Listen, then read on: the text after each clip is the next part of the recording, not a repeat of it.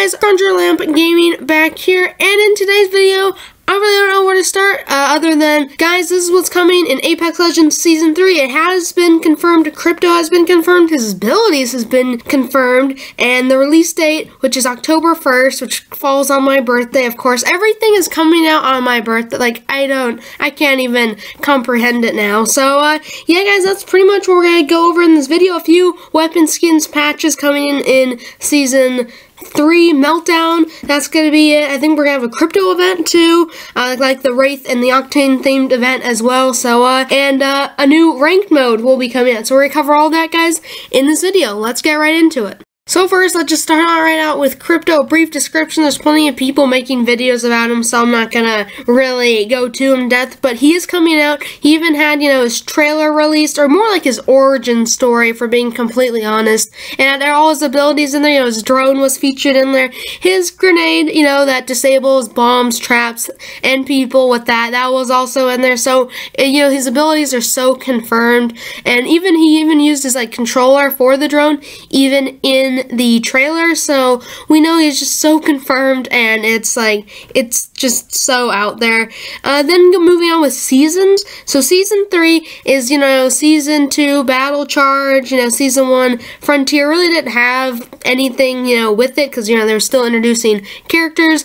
So now they are introducing Season 3 Meltdown. So I think, hopefully, on the front of Apex, they replace, Wraith, Watson, or Octane, with Crypto. I know one of them. It'll probably be Watson, to be honest with you, since it's not going to be Energy anymore. It's going to be the new, Meltdown mode. I really don't know how that means. I think things in Kings Canyon is going, things are going to change a lot, especially with textures and things like that. And what I mean by that is probably, there's going to be new buildings, new Wraith, site, or event site, I should say, like the Wraith and the Octane. No one's really found where that goes yet, but there probably will be, things marked in the next few days for that. So, yeah, guys, moving on.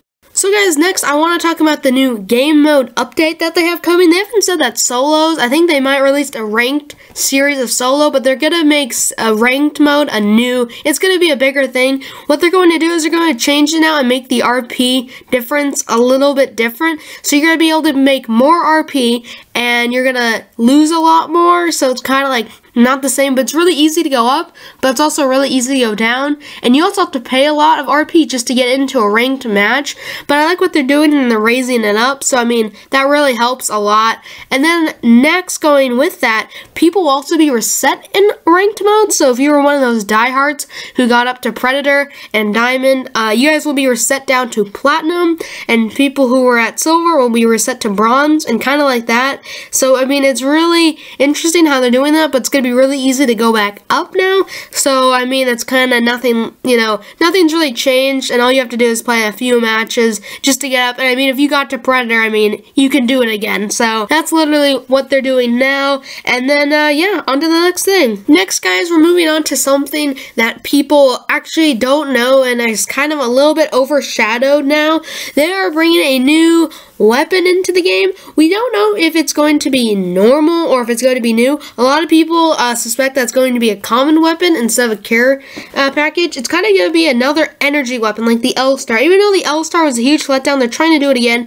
It's like this pulse launcher. It's kind of like what you do with the Habit, where you charge it up, So in this weapon, what you do, it's kind of like the triple take with the choke, where you're going to be able to charge it up. So it's like this pulse rifle, but it's charged up and then you shoot. So I'm really interested to see how that goes. It kind of sounds like a Peacekeeper, just, made a little bit different. You guys can go see pictures of it, or you guys can just look up new weapon coming in Season 3, and it's gonna come right up. It's a weird looking weapon, and it's gonna be weird how it looks and how it's dropped in common games. It's definitely gonna be one of those rare weapons, and we don't really know what components will go with it. It kind of sounds like part of the Energy family. That's what a lot of people have been saying, and yeah, guys, I'm actually kind of excited to see how this weapon will turn out. Definitely be one of those most the new R99 or something like that. Everybody's gonna want it, right? So that's how that's gonna go. And last but not least, guys, we are going to be talking about the boring things, the patches, things like that. So, guys, the patches were actually kind of interesting. I'm just going to talk about the major ones, not like these little ones that no one's ever going to notice or anything like that. What's been happening is the match, what they're going to do is they're going to make rank mode a lot just more penalties if you leave your teammates. And what I mean by that is this can actually, if you leave too often, and that's actually until the match, so until you guys are completely wiped out and you can't either be respawned, be revived, or leave during matchmaking. But if you get disconnected, they actually put a patch in, so if you got disconnected, that's not cool for you, it was even their fault, so if you guys get disconnected, will not be banned. But if you guys just leave too often, what's going to happen now, or just people in general, if they leave too often, they are going to get banned from either, I think it's like an hour to a week, so I don't even know how you would get the week ban. Like, you literally have to probably leave like 100 times in a row and just be insane. So that's literally how that's working. They're gonna try to make lost forgiveness a bigger thing. I've noticed they've been, I don't know, I don't seem to get my lost forgiveness anymore. They said they're gonna work on that because some people just can't get it.